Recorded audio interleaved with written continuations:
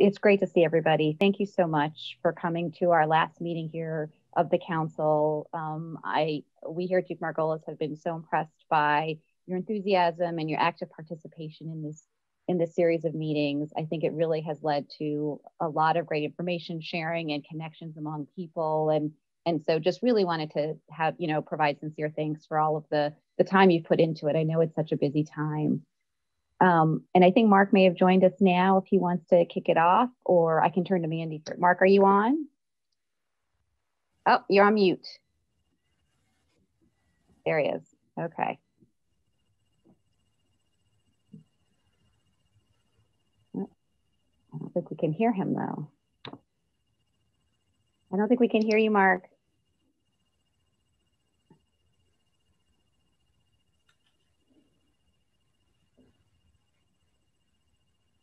No.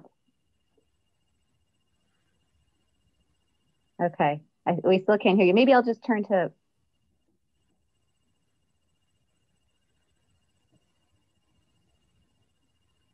Okay. All right. So he's going to try to fix it. I'm going to turn to Mandy for a few minutes because I know she wanted to say something at the outset, and then hopefully Mark can get his audio fixed. Go ahead, Mandy. Well, thanks, Amy. And welcome to our Zoom world. You're on mute. I can't connect. But first, I just wanted to, this is our last official convening of the Coverage Council. It's been 4 incredible sessions. I'm including today because I know it's going to be incredible. But I just want to say truly thank you. I think this council has been one of the most engaged I have participated on, not just during the meetings, but in between working sessions, and trying to come to a place with an open mind to come to some consensus around principles, I think has been really helpful.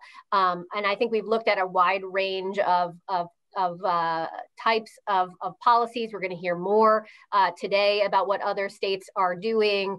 And we've really tried to keep focused on coverage and thinking about, well, what are the things that we can see our way forward to? So thank you for that deep engagement, for particularly those who don't live in the healthcare space all of the time, particularly our business colleagues who are joining, those of us in hospital insurance, doctor, nurse world. We live in it all the time, and thank you as well to all of you. But I'm particularly thankful to those who are diving into some of these details with us to really try to find our way forward as a state of North Carolina. I know it's been a hard year for everyone with COVID on top of everything else, but I think that's all the more reason why this council is so important. So just a thank you. I know the governor's going to join us at noon to sort of, I'm sure add his own thanks and remarks about where we go from here.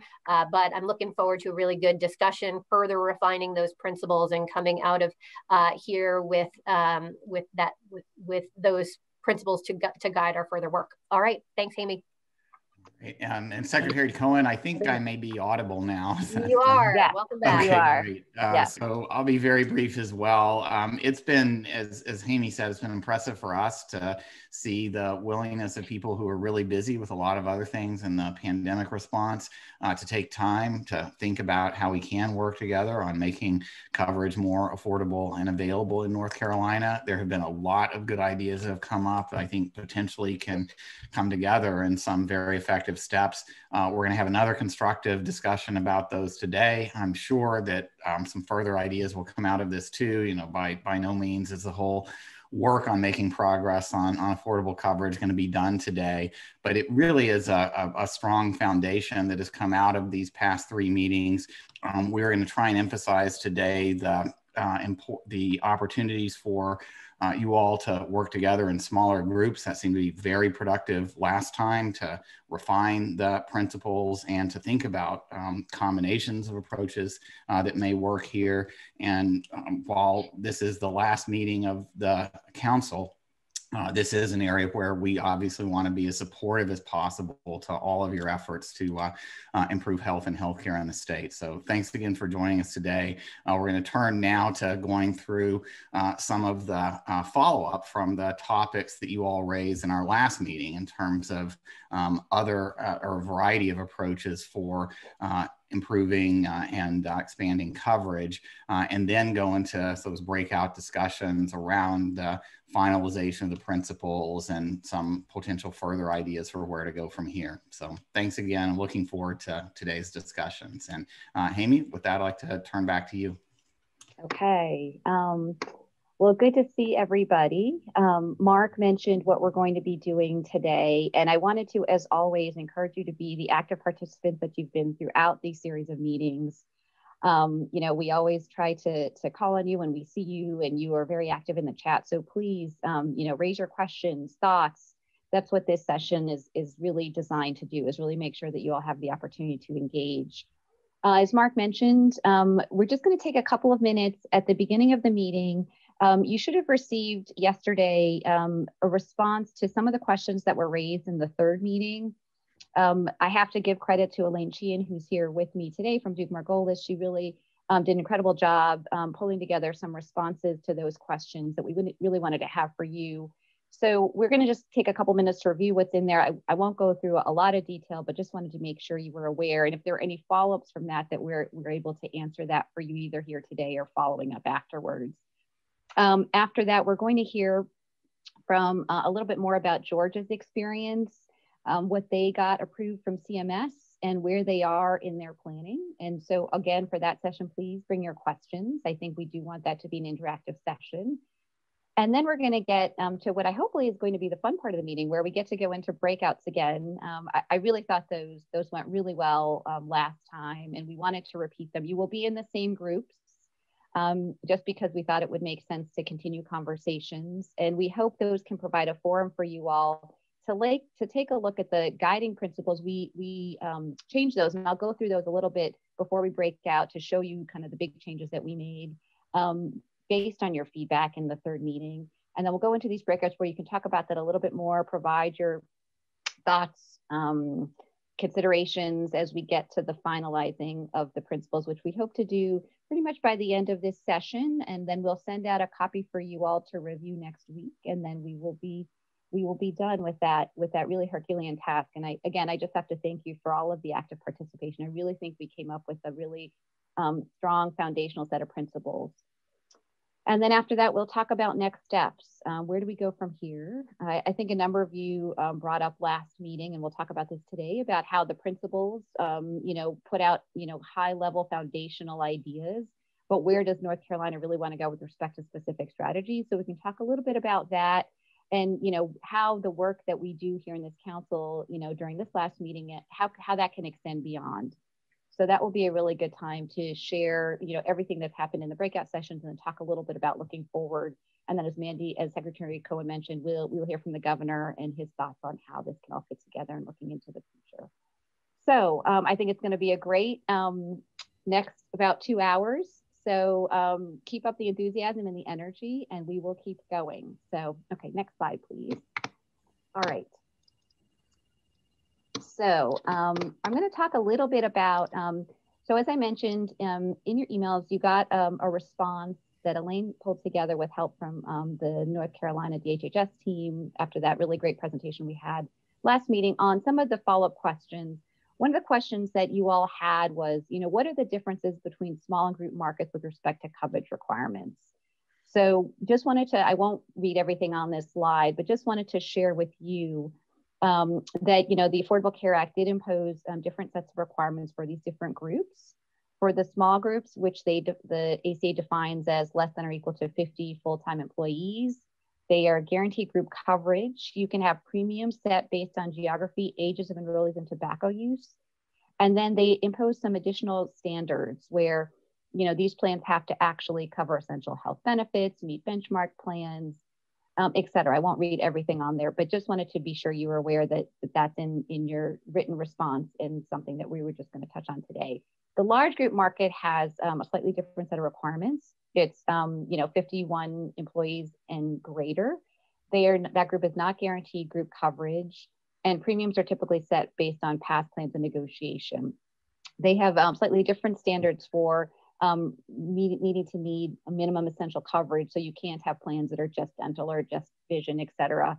And 85% of the premium must be spent on healthcare services. Okay, next slide, please.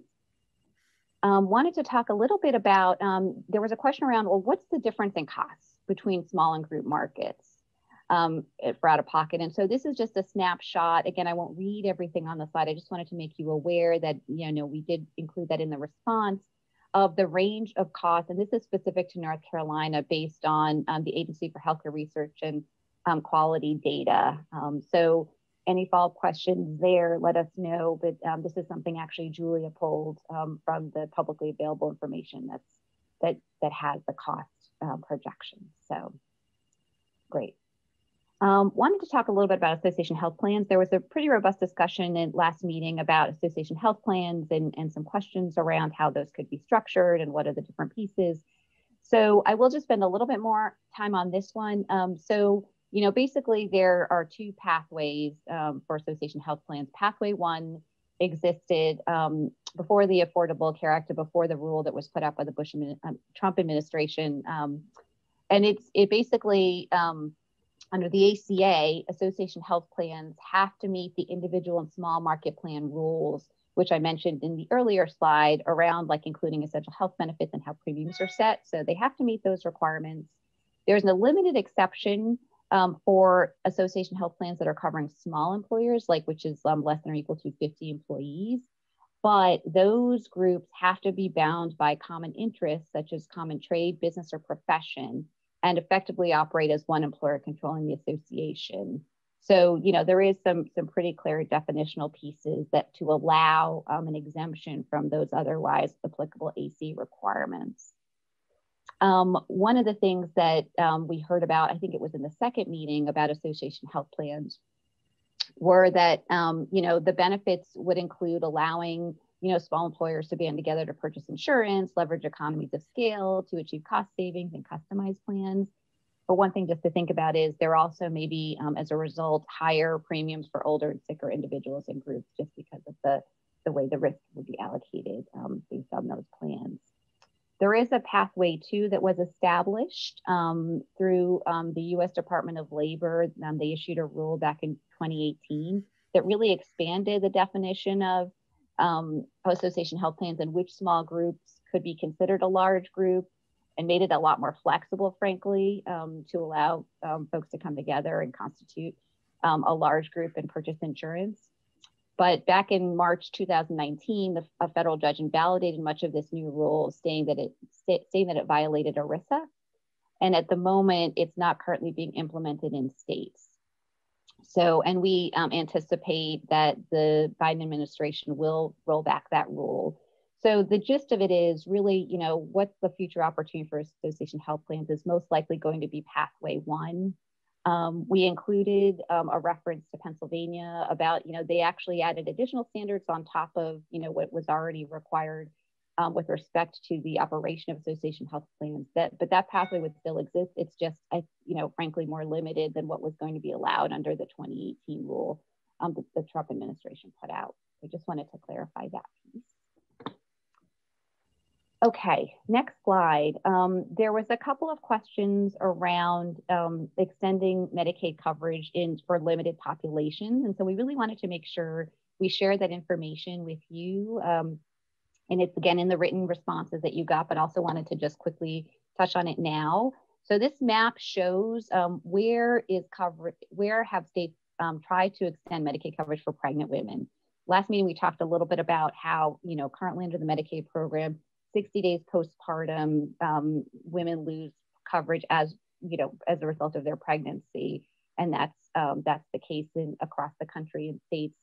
There are several states that have passed legislation to extend postpartum coverage. It's certainly something that's of interest across the country. You'll see here on this map, Georgia, Illinois, Indiana, New Jersey, and Missouri have applied for a Section 1115 demonstration waiver to extend postpartum coverage beyond the 60 days.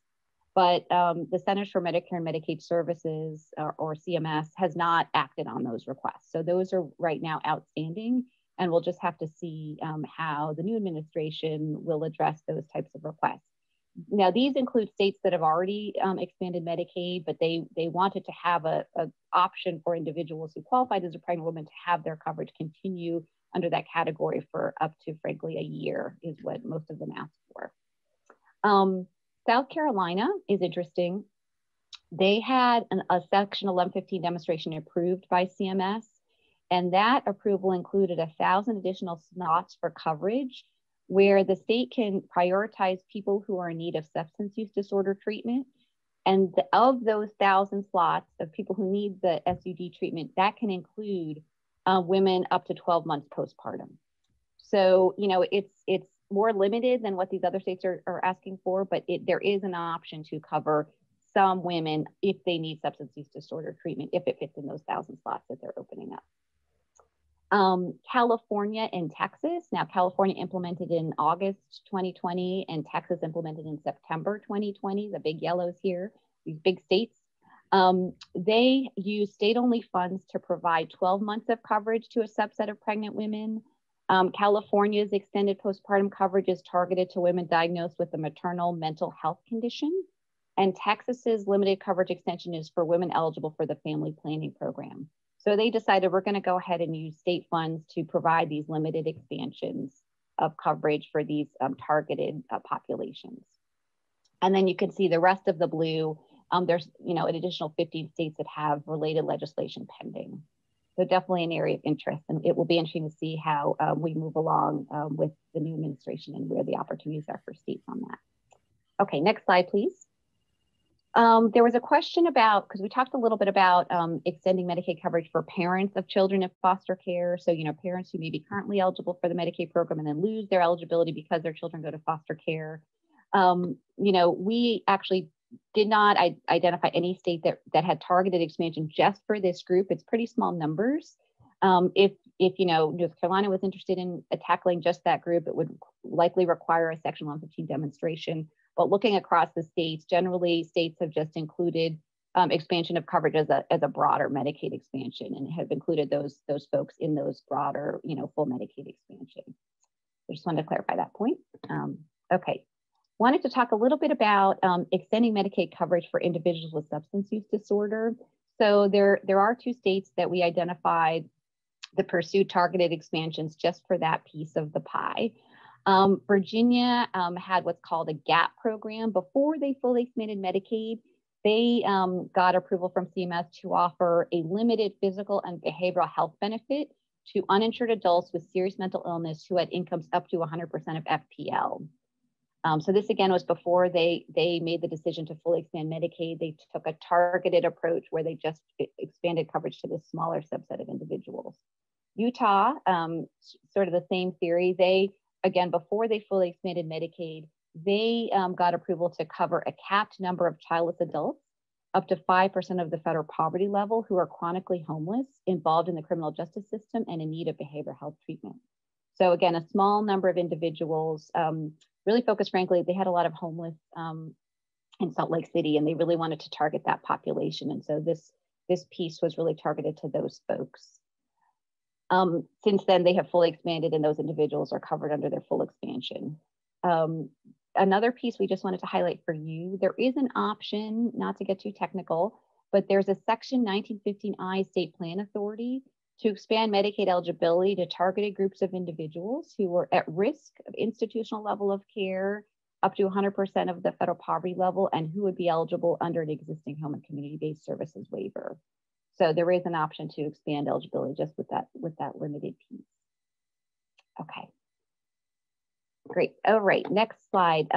Expanding coverage up to 100% of the federal poverty level. So wanted to just provide a couple of examples of states that have done this. Again, they haven't fully expanded Medicaid up to 138% of the federal poverty level, which is, you know, what needs to qualify for enhanced match as of now. We'll see if there's any changes in that, but that's as of now. Wisconsin, Georgia, and Utah were all states that pursued limited expansions, and we're going to hear a little bit more about Georgia, so I won't say much about that now. But Wisconsin, back in 2014, they got approval to expand their Medicaid program up to 100% for individuals up to 100% of the federal poverty level, with the remaining folks then being able to go to the exchanges and qualify for subsidies on the exchanges. That program is financed at their regular match. They don't qualify for enhanced match, but it is still currently in effect, and that is how they're providing coverage for that population.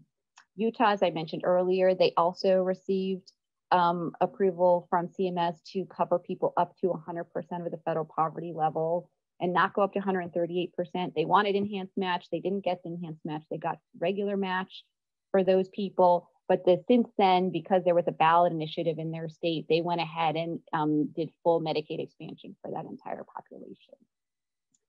Okay, so I want to next move so we can hear a little bit more about Georgia. But before I do that, does anyone have any follow-up questions on any of that? Just want to make sure people had a moment to raise their hands if they had anything. Okay, I'm not seeing anyone coming off mute, so just feel free to speak if I don't see you. Okay. All right. And if anyone has follow-up questions after this, you know where to reach us. You can always email, and we're happy to respond to anything. If you want more information or clarification, please just follow up with us, and we're happy to provide that to you. Okay, I want to go ahead and introduce now Dr. Kenneth Thorpe. He's a professor and chair of health policy and management at Emory University, and he's going to talk a little bit more about what's happening in Georgia. So Dr. Thorpe, if I could turn it to you now. And I think you're on mute. Yes, no, yeah. No, thank you. Okay. It's a pleasure to be with you, Secretary Cohen and Mark, great to see you again, as always. Congratulations to all of you for pulling this council together, obviously on a very, very important topic. I'm going to talk a little bit about what Georgia has done, but as you deliberate and think about options, with the new administration coming in, the Biden administration will have a big focus on expanding healthcare coverage through a variety of mechanisms, both through insurance and through non-insurance mechanisms as well to provide healthcare coverage. But why don't I go through what Georgia did, and let's just skip through to the third slide, Elaine. Maybe back up one, I think. So just to give you some context of where this discussion came from, it really started in 2015 and 2016 under Governor Deal. And the genesis of it really was from the hospitals. As you can imagine, Georgia has Atlanta and some other large cities, but most of the hospitals are in rural areas. And their primary source of revenue is Medicare, Medicaid, and uninsured. And as the economy was kind of stumbling around, the amount of uncompensated care facing these small hospitals was growing. And there was increasing interest in finding ways to increase Medicaid coverage to financially help these rural hospitals out so that they didn't go under. In these communities, these hospitals are the major employer for the most part. And so finding ways to expand coverage started to get some traction. The challenge is that in the 2014, 15, 16 time period, this is basically when the Tea Party was still very, very powerful. There are a lot of fiscal concerns over the cost of expanding Medicaid. The governor made a decision to basically throw the decision-making power to the House and Senate, so that it wasn't going to be totally a governor's decision.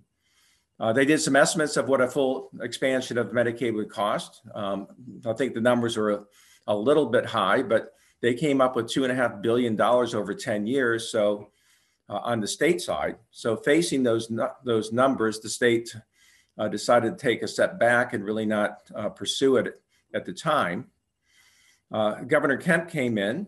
So in 2019, he again brought Medicaid expansion on the table. Again, there was this tension between the costs of the program for a full expansion. There's also some concerns that legislators had about the design and the effectiveness of Georgia's existing Medicaid program. So a lot of people were kind of opposed to what they thought was expanding a program that had many flaws in it. But the compromise view was to find ways to expand coverage, but only to 100% of the poverty line. So next one. So General Assembly came out with a piece of legislation that prompted the state to move towards a 1115 waiver. Like Utah, the original proposal was to expand to 100% of poverty, but they're asking for the enhanced 90% match. CMS just recently approved it in October, a modified version of this, but again, it's up to 100% of poverty at a lower match. It has not yet started. It doesn't start until July. For a variety of reasons I'll talk about in a minute, it's only estimated in the third or fourth year to cover about 52,000 uninsured. The proposal had a couple of things in it that were necessary in order to develop a consensus between Republicans and Democrats. One was a work requirement. Currently, there are no states that have an active work requirement. There have been other states that have passed it, but they have all been blocked by court rulings that are still pending in Kentucky, Arkansas, and New Hampshire. Next. So what the waiver did was expand coverage, as I mentioned, to 100% of poverty. The work requirements, you have to demonstrate that you're working, engaged in other activities such as community service, job training for at least 80 hours per month. Secondly, if you have access to employer coverage, that you had to enroll in it, and the state would provide assistance to help you pay your share of the premium and cost sharing. So obviously this is a major departure from other 1115 waivers that have been passed by only covering individuals up to 100% rather than 138%, and also having the work requirements. You'll see in a minute, there's also a provision in there that provides essentially sort of a health savings account type approach to this as well, to provide incentives to individuals enrolled in the program to stay healthy and pursue and stay healthy, cut smoking rates, and so on. Next.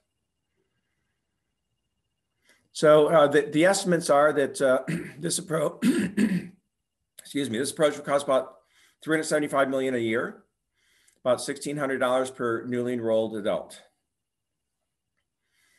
There are premiums that people pay. So if you're under 50% of poverty, there are no premiums.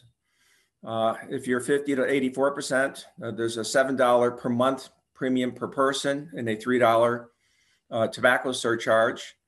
That goes up to $11 per month from 85 to 100% of poverty, again with the same tobacco surcharge. Next. There is cost sharing associated with it. So you can see it's quite modest. I think the good news in this is that there's no cost sharing for primary care. That's going to be an area of tremendous focus in the Biden administration in providing universal primary care services. So the idea here is that we want to encourage individuals to seek primary care and not discourage them from seeking primary care through having cost sharing. Next.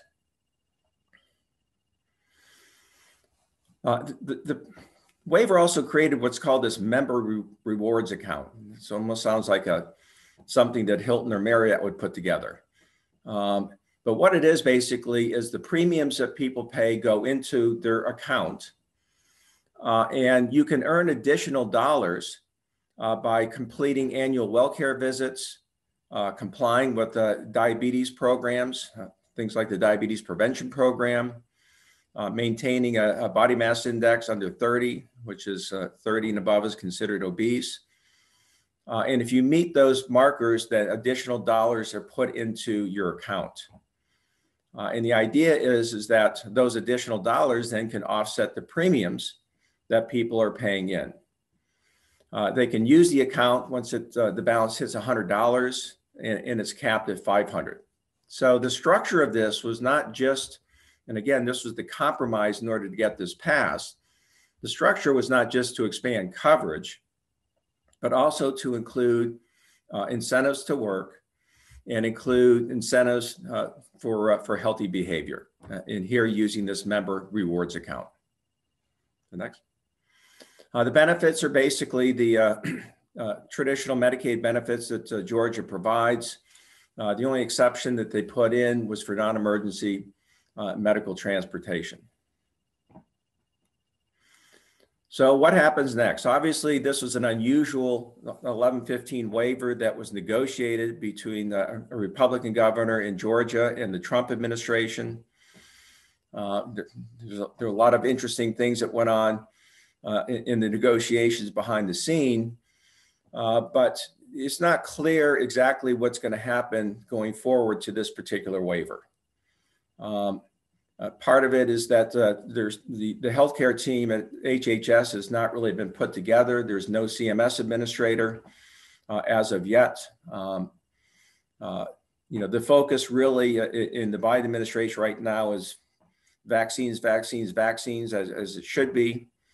So not clear about what the future is. What I can say is that the healthcare agenda that he's putting forward is going to focus on tools that would enhance the ability to get coverage through the current ACA rules, increasing the premium subsidies to purchase coverage, providing a universal primary care package, which is not an insurance-based approach, but really would cover 70 to 80% of the types of healthcare services that people need, and a focus on digital therapeutics, that is proven wellness programs that are really inexpensive, but really help patients with multiple chronic conditions manage their diseases. So there's going to be a mix of insurance and non-insurance approaches that they will be putting forward. So with that, there's a really brief overview. I did not want to take a whole lot of time, but I'd be happy to answer any questions you may have. Thank you so much. Wanted to open it up to members of the council to ask any questions you might have. Anyone having some questions? Hey, this is Tunde. Good morning. Good.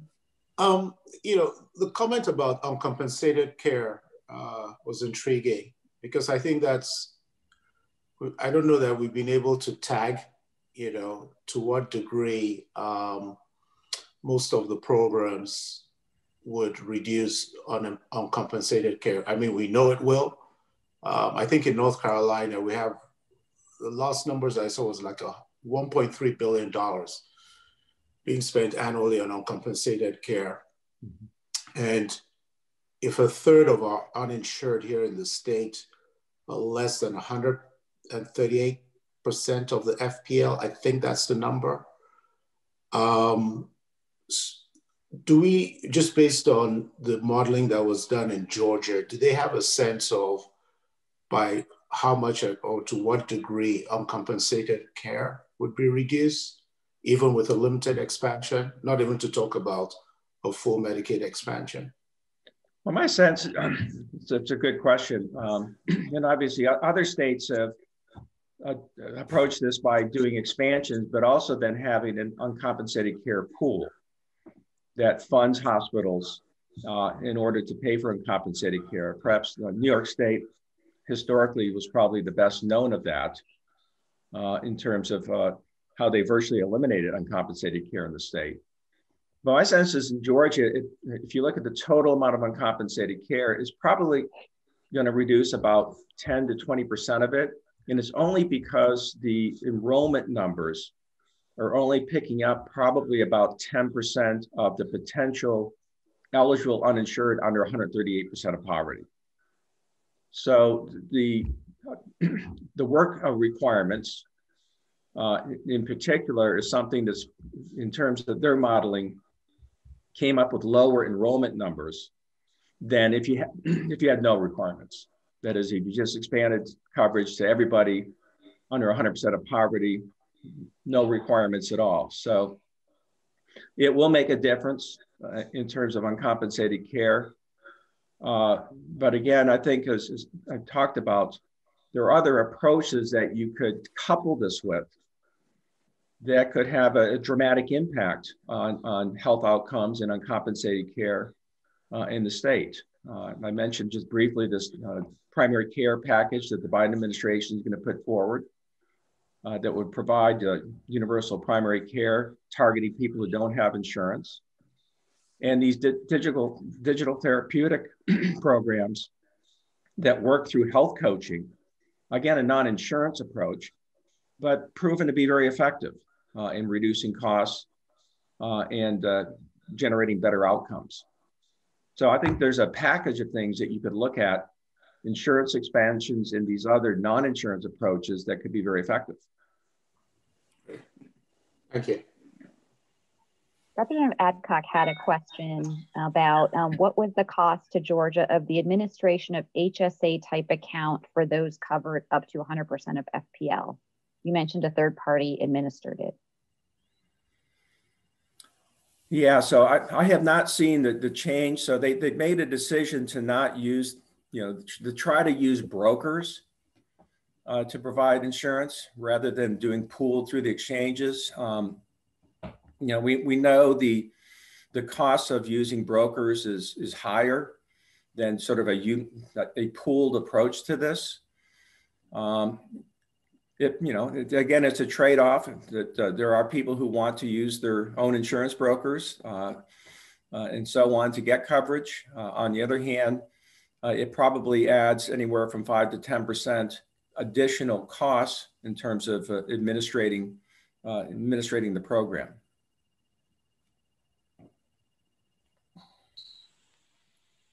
Great. Other questions? This is Representative Cunningham. I wanted him to elaborate a little bit on the work requirement data, how they were able to capture the data and the administration cost of capturing that data from the from people that work. Well, it's got to be self-reported. Okay. And so if the individuals don't report it, then they have a time period, a grace period, so to speak, to get the data in. But if they don't report it and provide documentation of it, then over a period of time, they would not be eligible for the benefits. So it's really documented by the individuals. And so the follow-up was the administration cost to the state of Georgia for, even setting up a system for them to document it. Well, it's not clear yet because it doesn't start until July. Okay. So they're just kind of doing the planning right now to pull it together. But we'll know more in a couple of months.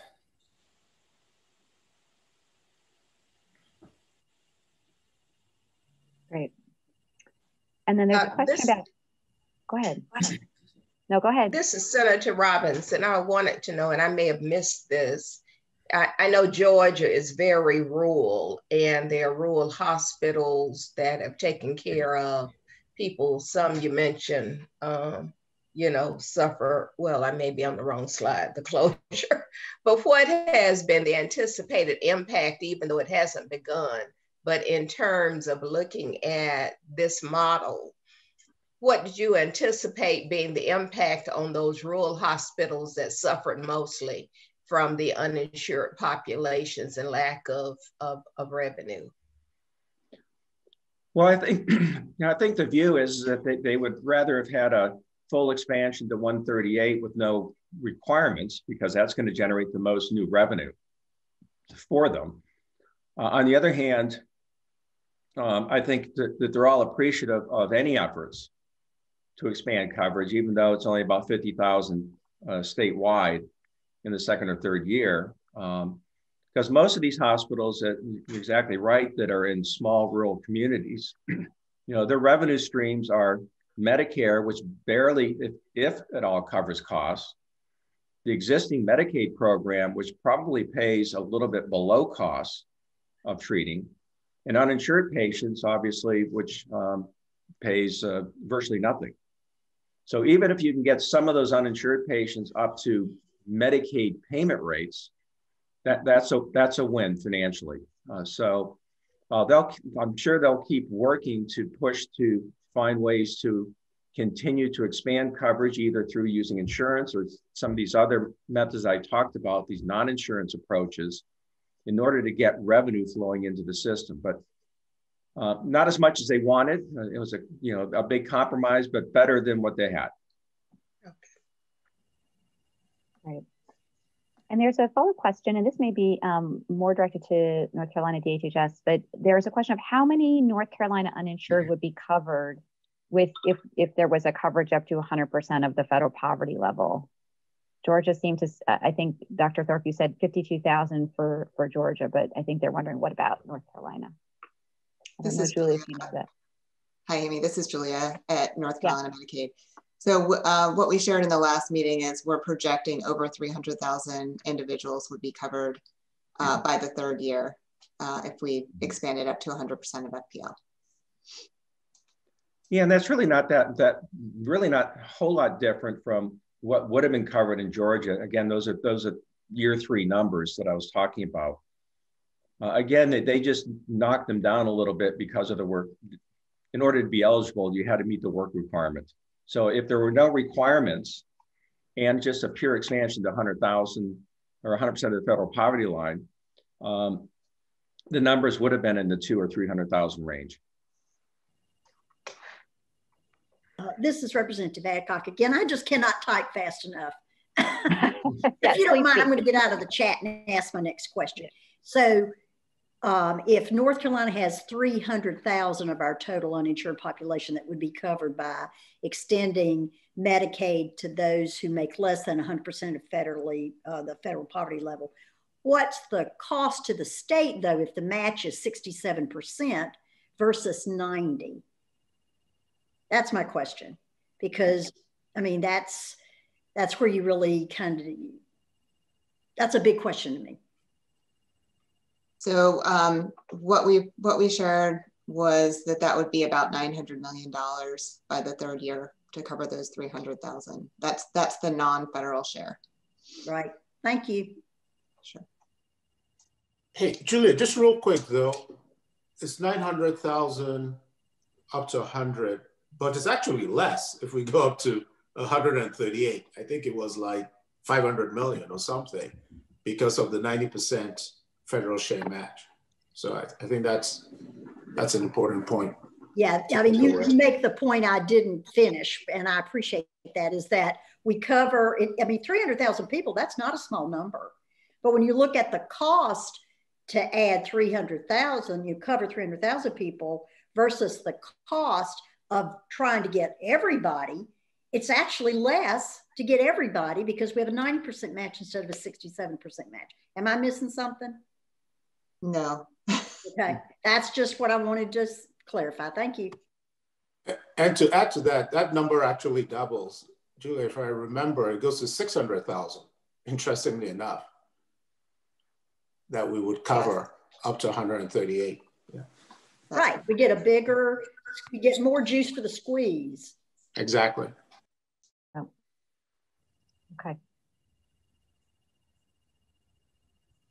Other questions on this? Just real quick, I don't think any state, though, has actually been able to move forward with work requirements. I mean, Arkansas, they all tried. Right. Arkansas, I think Indiana and Kentucky, if I recall. Right. But their lawsuits, I think. Right, they're all over the place. They're all pending lawsuits. So we'll have to see what happens here in Georgia. Representative Cunningham, I got one last question. On the demographics of that 52,000, I'm sure you all are able to track it through your system, what does that population look like for that 52,000 people, that special carve out? Are we looking at that is in the rural space of Georgia where that 52,000 additional people would be picked up? Well, I don't know that they've done sort of geographic estimates of it. My sense is that probably the bulk of it is going to come out of Atlanta, Columbus, and Savannah in terms of where they are. Certainly there's going to be uninsured affected in some of the more rural communities, but that's where the bulk of the sort of working uninsured lives.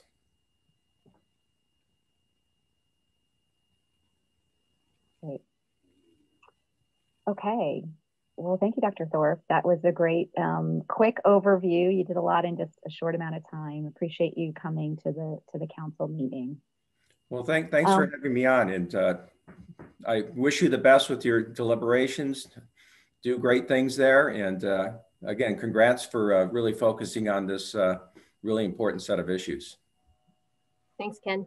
Mm-hmm. All right. Great. Okay. We are now going to move to the next part of our meeting where we're going to go into the breakouts. Before we go into the breakouts, I just wanted to talk a little bit about the revised guiding principles. You all got a copy earlier this week of those principles, and wanted to just go over very briefly the changes that we made as a result of the feedback that we got. A couple of things. We made some, added some introductory language to reflect the purpose of the principles, that they should be used as a guide to the development of more specific ideas for how to improve healthcare coverage in North Carolina. We combined the first two principles to highlight that as healthcare coverage is maximized, it needs to be affordable. That was a comment that we got throughout the discussions in the last meeting. We added two principles, one on ensuring that coverage options are simple to navigate for consumers and providers, and another centering around the overall goal of improving the health of North Carolinians. So, slide. On this set of principles, health system sustainability, efficient use of taxpayer dollars, and strengthening our rural communities, there's some small word changes, but nothing very significant. So will look fairly similar to what you all saw in the last meeting. And then the next group of principles around reducing disparities, expanding access to and coverage of behavioral health services, and supporting the business community. We added some background information on behavioral health parity in the footnotes, but really largely these also remain the same as what you all saw last week. And then finally, the additional considerations for access. So we added to this list and became more specific in follow-up to a request of a number of you, talking about lowering the cost of care, strengthening telehealth infrastructure, workforce development, access to primary care, and social determinants of health. So those are some of the additions that we have in this list here.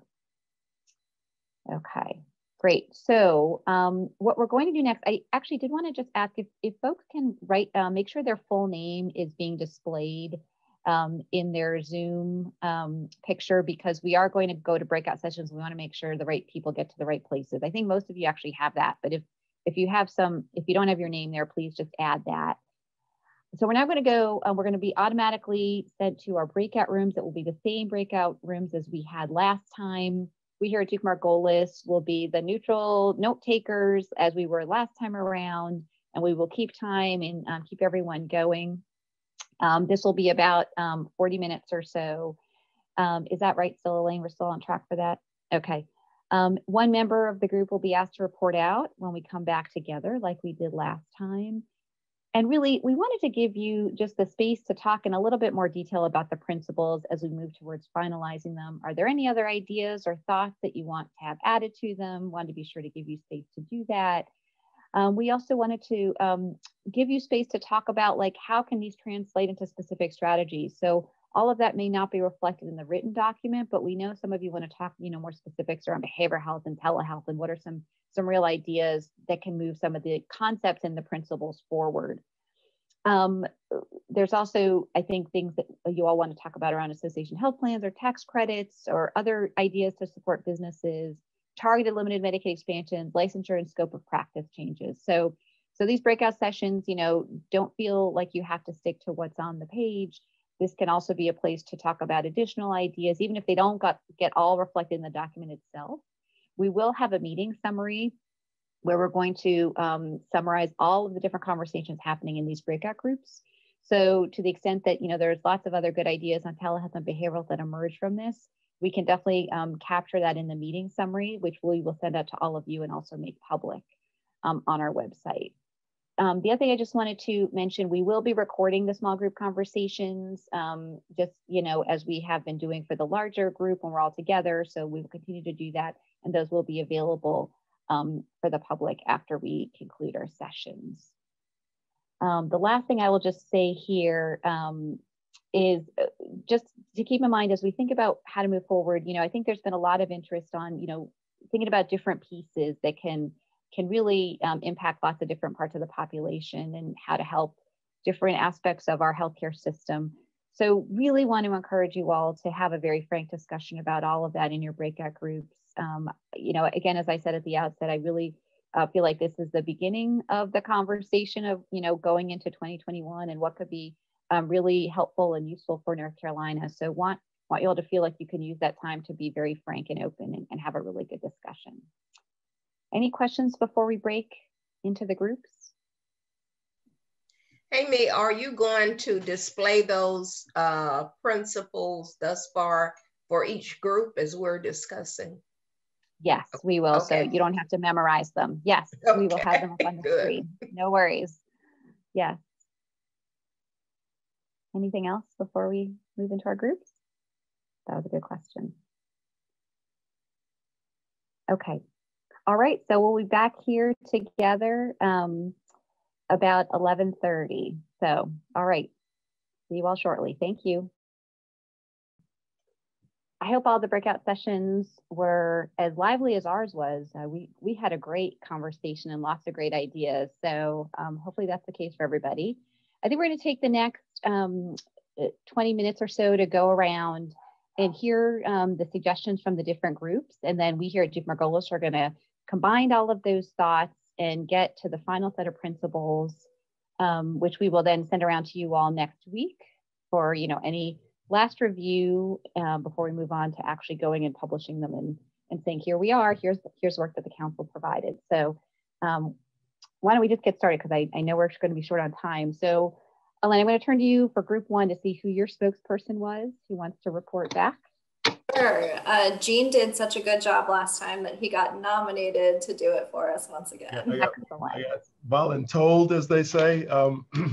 I think generally we thought the principles were really good and reflecting back on them. I think this is more in the lines of refining them. On the maximum coverage, we actually wanted to move up this concept of sustainability and maximizing taxpayers' dollars to make sure that we're getting the best return in terms of coverage. We like the idea that there was carve-outs and they were named, but sometimes it's counterintuitive that you could spend the same amount of money and get more folks covered. So I think that was one of the things that we highlighted, and we actually moved that up in the principles. When we looked at healthcare sustainability, we really wanted to insert this idea that we really need to have a long-term view, so long-term sustainability. So as we're modeling out different payment mechanisms and things of that nature, we wanted to make sure we understood the implications long-term on the infrastructure support for health and care. So that came out. On the behavioral health piece of it, we wanted to insert this community-based network that needed to support healthcare, and as we sort of deinstitutionalized behavioral health, there's a recognition that there's not enough community resources by which we can provide support. So we wanted to make sure that that was more specifically embedded.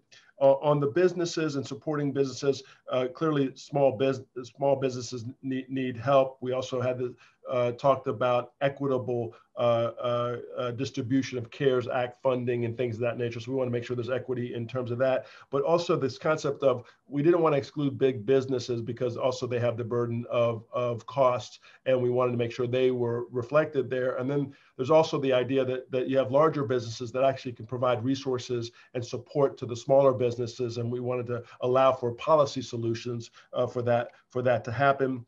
On the disparities piece, we did include gender and sexual orientation. We had this conversation. As you start listing, you may miss some disparate group, but we also recognize that there's specific groups that we really need to focus on, at least initially. So those were the key areas. The only other thing that I would add is we had a lot of conversation in terms, these 4 meetings that we've had have been enriching, and there's been a lot of aha moments, and it's going to be important to define how do we package this? Some of us are more visually oriented. How do we take the key learnings, the key aha moments, the key conclusions, so that when we go from here, we have the ability to talk to legislators, business communities, and have a broader conversation of enrollment with North Carolinians. So I think that was hopefully, team, I summarized that okay. Way to go, Jean. Thanks. Fantastic. Thanks, Great. Yeah, thank you so much. Any immediate reactions to those comments before I move to the next group? Okay. All right. And we have I have a couple of things to reflect on once we go through all the groups, to how we pull it all together. So why don't we go to group 2? Rebecca, who is your spokesperson? That would be Chip again. He was also voluntold. Okay, yeah. Voluntold. Okay. Yeah, the voluntold continued. Yeah. We too agreed with Gene and his group that these were well laid out. We appreciate the continued work that was done here. But we spent a lot of time trying to figure out which ones of these we needed to highlight in order to get the dominoes started and really get things moving. So first of all, the maximizing healthcare, absolutely, we need to highlight that. We spent a lot of time talking about not only the care needing to be comprehensive, but needing to be preventative, that if we were not focusing on preventative care, that we weren't really going to save any money for anybody down the road. So that was very important. We also highlighted health system sustainability and really wanted to emphasize the independent provider in there. Well, that needs to be a total sustainability, especially with a focus on rural communities. We didn't feel like that was really called out there. So that was number 2 that would really make a domino impact occur. Number 3 was focusing in on reducing health disparities. And by hitting those health disparities, having residual on other social determinants of health and the disparities that would be occurring there, and expanding access to coverage of behavioral health services. All 4 of those were really highlighted more, even though we thought some of the others were very important. Those we felt like moving forward on those would have a benefit of supporting the business community, strengthening our rural communities, utilizing taxpayer dollars better, that sort of thing. On the strategy side of the conversation, we spent a lot of time on the additional considerations list at the bottom, talking about telehealth and how Medicaid has done a good job considering keeping the telehealth services in place that have emerged through COVID, and how that just needs to become standard practice going forward, because that has been such a successful way in delivering, especially behavioral health services, and eliminating some of the inequities that have been faced by many as they've sought behavioral health services in the past. Dr. Mankan talked about 40% reductions in no-show. I mean, that's a huge piece. He talked about overcoming the disproportionate or disparate location of services, where you might be in a rural community and the service not even be available, or it might be too difficult to get to a service if you're in an urban community. And telehealth kind of eliminates that. So it really levels the playing field for folks. And then also just overcoming the distribution problems that we have of where providers are not readily accessible. The last thing we talked about is the fact that these conversations have been incredible, and we could really use more of them. That when we're in these smaller conversations, people are able to really vet ideas more and have more dialogue than even we've been able to have in the larger group. And we felt like that's where we made the most gains. It would be great to see opportunities for that going forward. That's great. Thank you. Any immediate reactions from other folks? Sounds like you accomplished a lot in your breakout. So, okay. All right, we're going to keep going. And to your point, Chip, about potential for, additional, conversations and whatnot, I think we're actively talking about that, at least on the Duke Margolis side. And so, happy to keep thinking about that as we look forward. So thank you for that. Okay, group 3 was Will. Who is your spokesperson? All right, today we have Reg Henderson. Reg, okay, excellent. And Reg, just direct me to scroll through and I'll set it up for you. Okay, we had a lively and robust discussion in our group, and just echoing some of the from Chip and Jean, that we thought that the principals, you know, they were very thoughtful and well done and captured a lot of the nuance. But when we looked at it deeper, we did say we kept coming back to a theme that healthcare coverage is foundational, and that principle, it's rightfully placed as the #1 principle. And we saw that a lot of the other principles there are the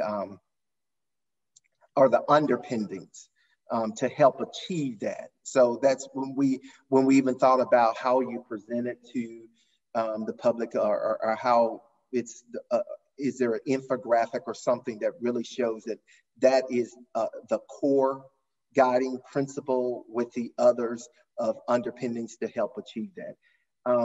We would, some of the concerns that we had, we'd like it to be, there was a discussion about liking it to be more explicit about the scale of different options. We talked about keeping in mind that we'll be trying to have this conversation in the North Carolina General Assembly, and that it'll be a process. And so we can agree on principles, but need to strategize about what that process is. And any action from this group must not result in any harm for access and coverage and outcomes. So just moving to the piece about the strategies, if you scroll down some, okay. Again, you know, the maximizing healthcare coverage is foundation. And there was a lot of discussion. This kept coming back up over and over again about more specific emphasis on Medicaid expansion. When you're thinking about how do you achieve it, that has to be part of the conversation, recognizing that there are other low-hanging fruit that's listed into, a lot of them listed into the additional considerations for access, like strengthening the telehealth infrastructure and supporting access to primary care and preventative services.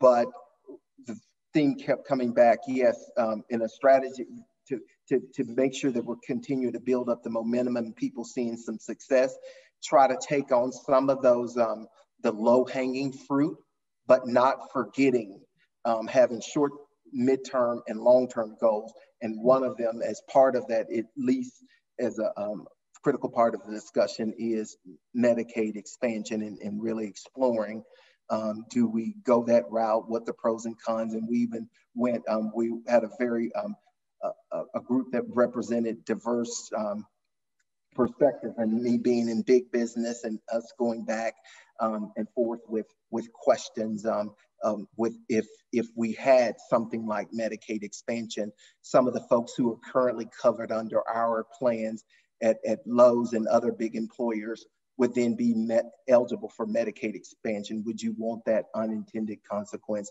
of them not to be covered on our plan? And we fleshed some of that out, and recognizing we didn't have all the answers, but the theme is you have to have the discussion. And in thinking about next steps after today's meeting, a robust communication plan.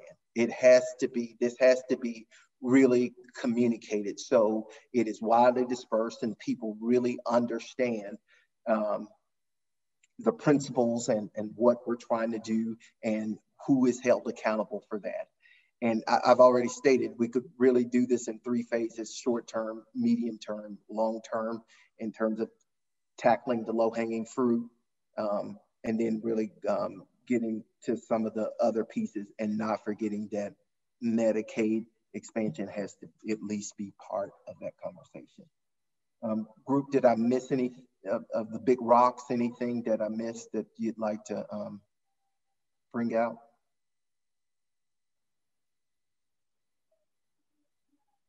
Thank you. Okay, that's fantastic. Great work, Group 3. lots to think about in terms of next steps, and also maybe some language changes. Any immediate reactions from other folks who are not in group 3 commenting on that? Okay, great. All right, group 4. So I was voluntold to be the spokesperson again for the group. So I am going to share my screen and just briefly walk through what group 4, we had a great discussion, a lot of thoughtful engagement on these different principles. A couple things, we actually looked at some of the words pretty carefully. So wanted to just share those thoughts here. So on the maximizing healthcare coverage, the first thing we want to just highlight is the promoting enrollment in bronze plans. Our suggestion was to be more broad and say changing to promoting enrollment in marketplace plans, because bronze may not be the best option for everybody, given they often have high deductibles. So that's one thing that we wanted to be sure to share with the group and make sure that nobody had any concerns around that. Any immediate concerns on that? Speak now or forever hold your peace. Okay. All right. Then there was also ideas around adding that concept of health savings accounts to the list of thinking through what could be options for folks to be able to think about how to afford coverage. Moving on, program simplicity. So I think everyone agreed this was a laudable goal that is really needed in our healthcare system because things are so complex.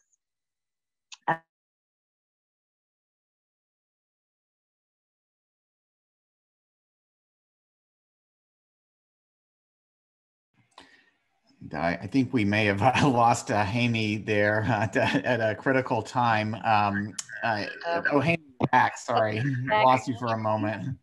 No. Okay. Well, my internet connection is unstable. Let me see. Yeah, you were talking about simplicity. Yeah. Okay. And you may want to go off video if that helps. Okay. Let me go off video and see if that's gonna help me. Okay. So now it's not letting me go off video. Okay. Well, I'm going to keep going and tell me if something happens again.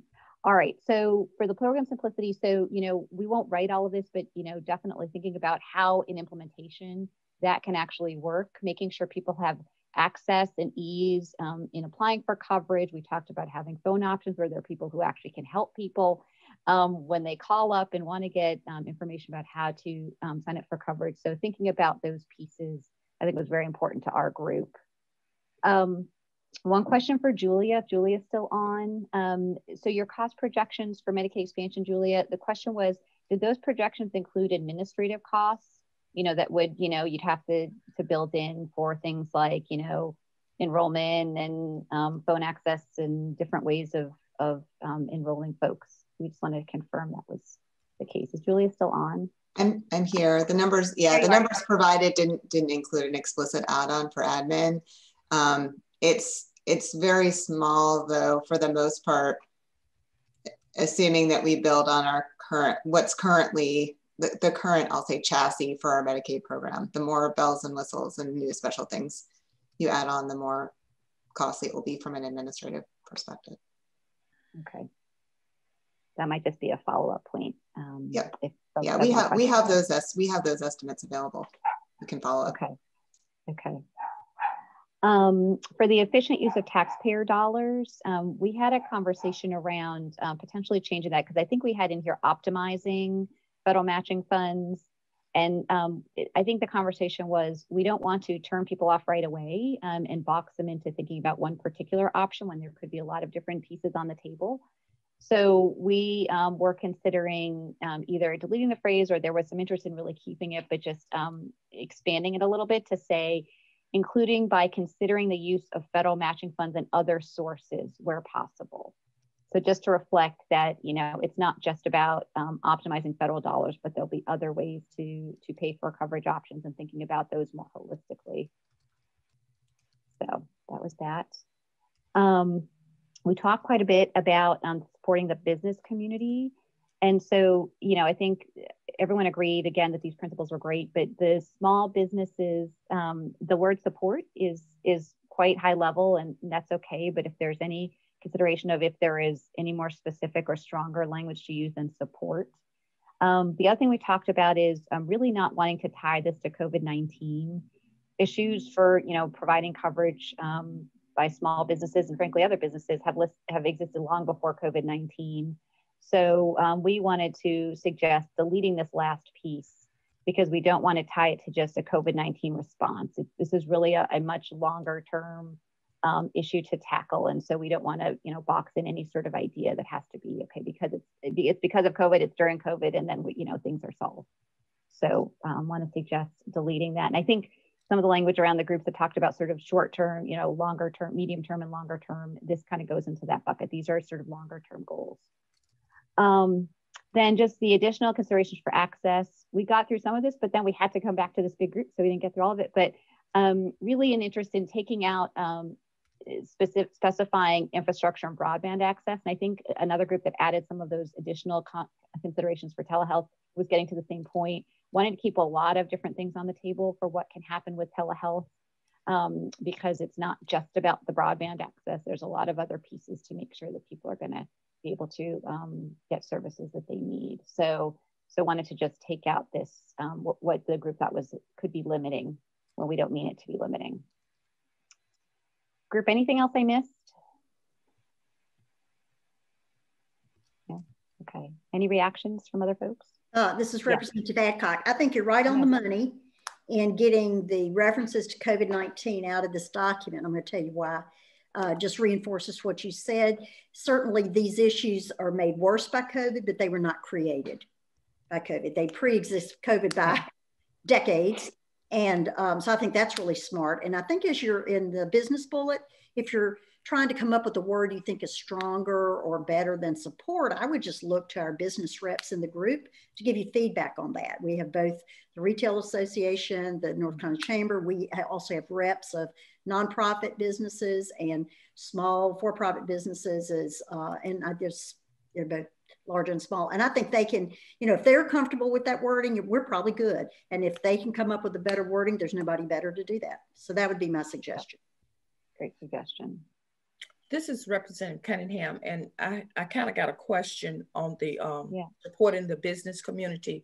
I haven't seen an example of the financial impact to a small business that has less than 50, if they're going into trying to do the associated healthcare plan, or if they're trying to do the ACA exchange, or if they have another option available to them. What is that financial, and looking at how we can improve that? I haven't seen an example, and I would like to see a example of that financial impact on that small business, because I guess you have to have something concrete to move forward and how to assist them. Anyone from the business community want to comment on that? So this is Andy Ellen, Representative Cunningham, and I don't know that I had the full answer to your question. I think the documents that we were sent the other day on before this meeting, and it broke down the premium differential between greater than 50 employees and less than 50 employees, and the deductibles and like that. And Senator Woodard and I were having this conversation the other day, and he was having it today in our small group breakout. Those are pretty significant differentials. And what you sometimes have is if you have a business with 5 employees, and Senator Woodard talked about this, they're competing for talent with larger businesses, and in some of those cases, the monthly premium was $400 or $500 difference. So even if you're paying the same salary or a higher salary as a larger business, that employee has to make a financial decision. Do they stay or go with the larger business, or do they instead, come or move to a smaller business, even at a higher salary, because their net at the end of the day less.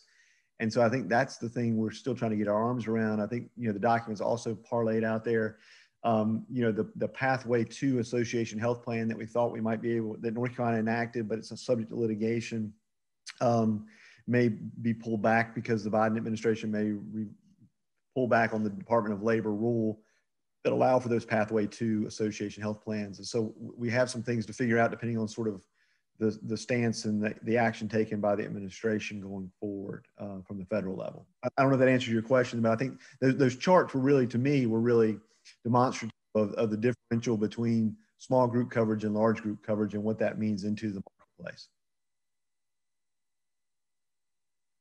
Representative Cunningham, I think you're on mute. I'm sorry. No worries. I myself had ran a small business several years ago, a Subway franchise. I was the operator and the owner of it. And it was just a financial burden to try to pay them a livable wage and to provide the insurance coverage. And for a small business to go into the ACA and look at the exchange and getting the people to cover on that, it was very expensive, maybe $30,000 and upward. So that was kind of where I was looking at, is those options to the business community. What can we do to improve on that?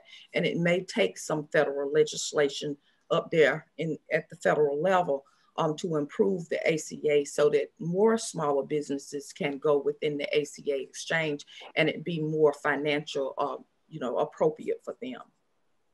Thank you. Amy, could I weigh in since Andy mentioned conversation, and I'm sorry, I don't want to get off track too far, but the concern, I've had this concern for a while, but I recently had conversation with a group of small business owners, and my district is, some of you know my district. I mean, I'm home to RTP in downtown Durham, where we have a lot of startups going on, either high tech or pharma, life science. And a lot of these, but I also represent 2 rural counties where there are small businesses. But in talking with some of my startup entrepreneurs, these are folks who start out, as many of you know, in their garage or the spare bedroom with 2 or 3 employees. And the challenge they're finding is that they can't hire and retain the talent they need to grow their business because they're in that gap. You know, when they can get to 50 and 100 employees, everybody will write them a policy and they're great. How do they first attract those employees and retain them? You know, we're lucky in the Triangle area that, you know, often someone will move here with a spouse who may be working for an employer who provides insurance. But if you don't,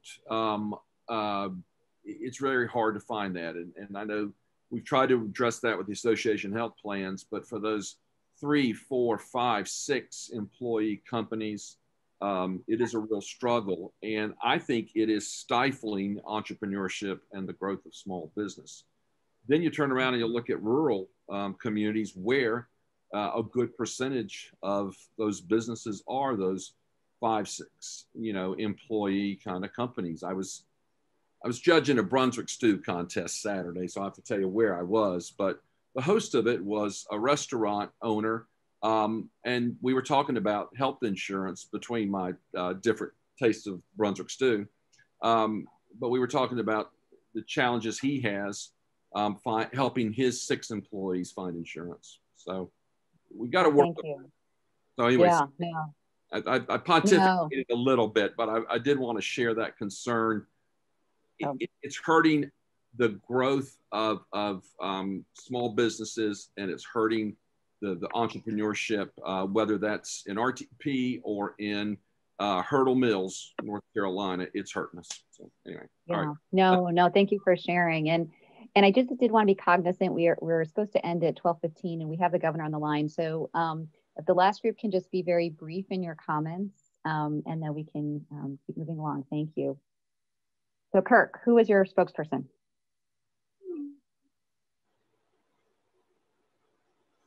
I'm on mute, sorry. That was Merritt again. So Merritt, take it away. Merritt, maybe we can just jump to the next step section, or if you want to go over this, the efficient use real quickly. Yeah, sure. So I think in the efficient use of taxpayer dollars, we'll kind of try to wordsmith that a little bit as well, and talked about changing it to securing and optimizing. Those are 2 different ideas, and I think both important, and also where feasible. So people don't feel like we're locking in on a particular concept or idea. So that was kind of how we wanted to maybe think about modifying that. In terms of translating principles into action, we talked about the importance of laying out almost a business plan or an action strategy. Steve Lawler was mentioning that, and talking about concurrent efforts and how they kind of work together. We talked about acknowledging current regulatory environment, litigation, federal parameters, and things like that as we make plans.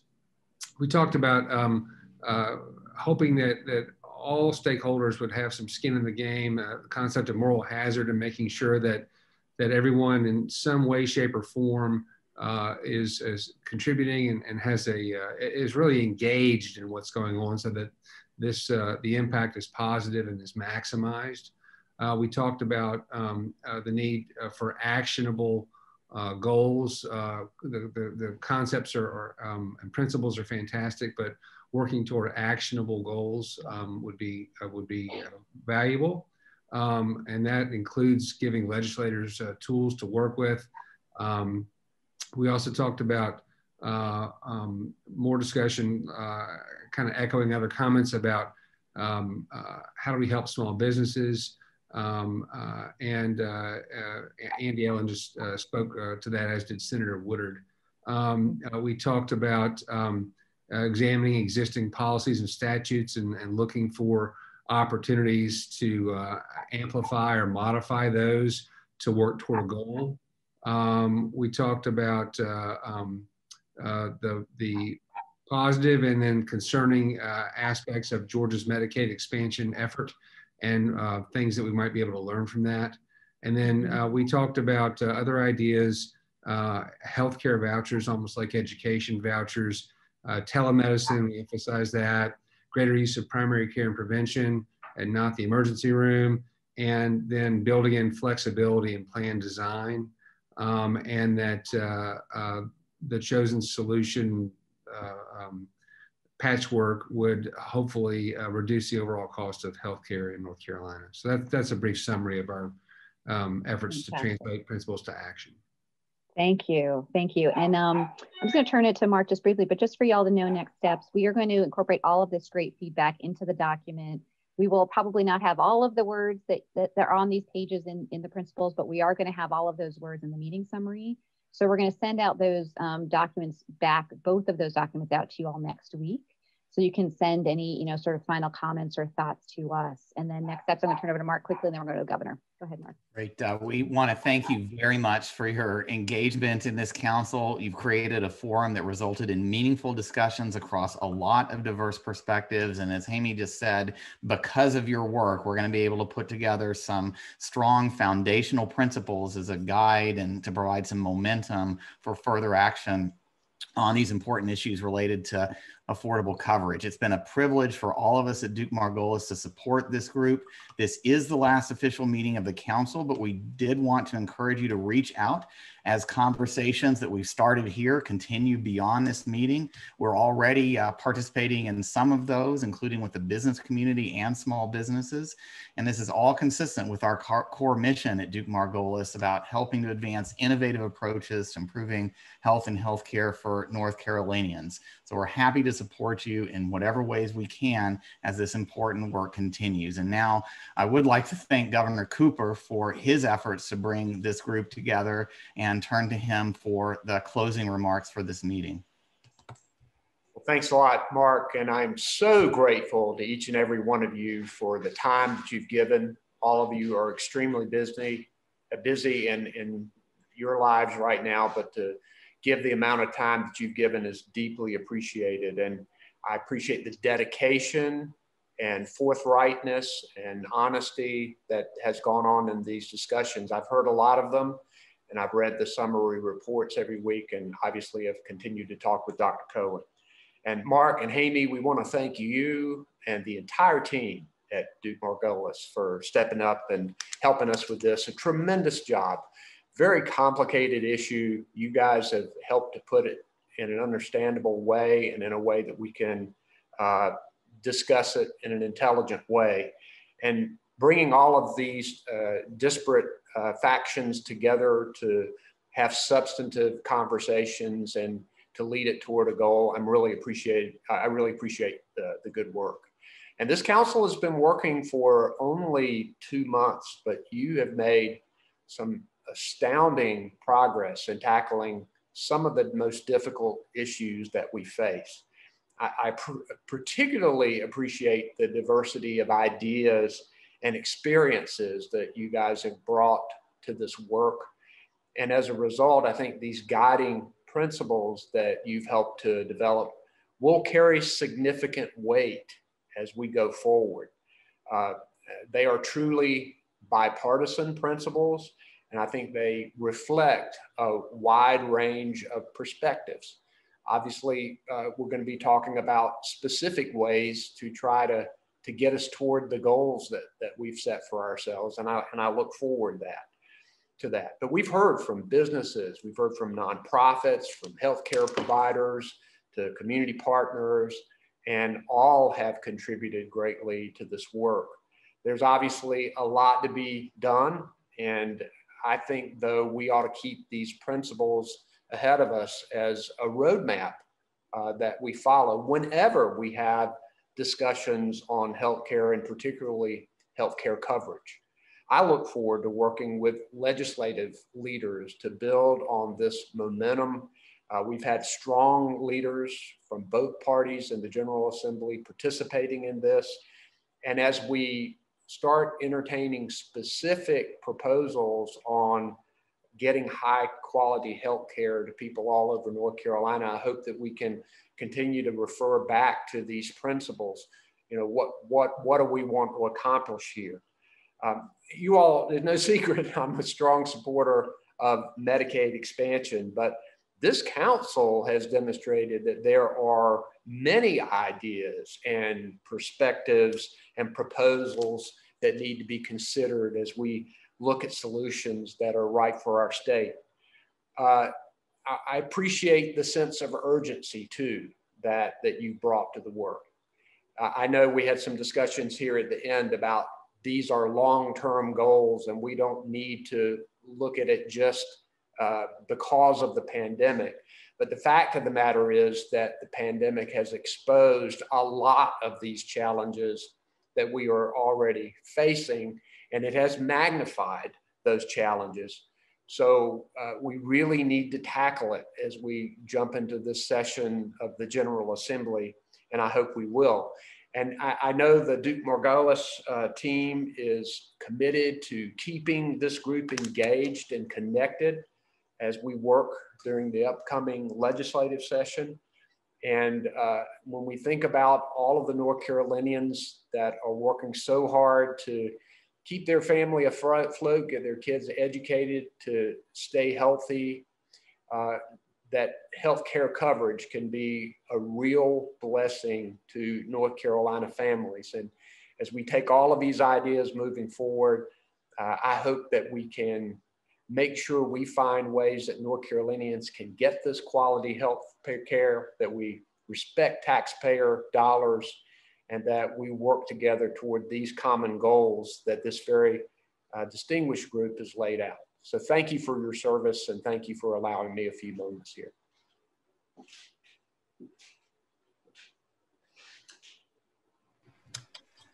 Thanks, everyone. We're looking forward to next steps.